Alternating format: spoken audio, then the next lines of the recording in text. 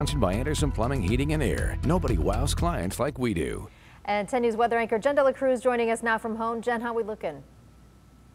Looks pretty good, Vanessa. So far, so good. Really nice start to the weekend. Tomorrow's going to be beautiful as well, and we have lots of sunshine in store for the next week. Temperatures are going to be warming up slightly, but it's not going to be too bad. So overall, things are looking really great for the San Diego area. Del Mar right now, lots of people out there waiting for the sun to go down.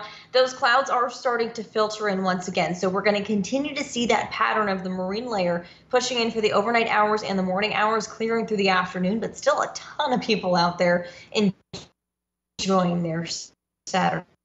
I'm sure busy as well. Even if you are away from the coast, temperatures and conditions are very nice in places like El Cajon. Blue skies there, not a ton of cloud coverage. So overall, really nice day for your Saturday. Mount Laguna also looking gorgeous. La Jolla, very nice as well. Into Coronado, overlooking the Big Bay into downtown, temperatures are still going to be running relatively warm, even by 8 p.m. for the inland valleys. We're looking at 71 degrees. So for tonight, dropping down into the 60s with that cloud coverage continuing.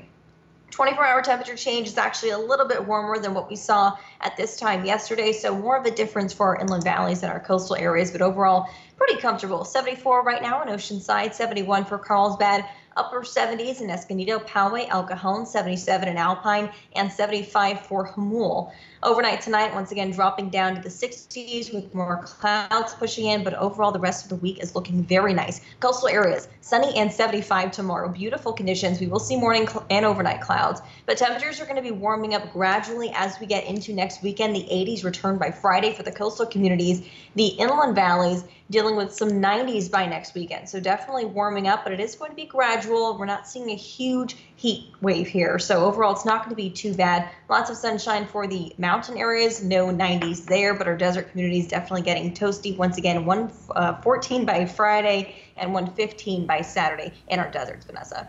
Definitely need the sunscreen in the next few days. Thanks, Jen. Yeah. Finding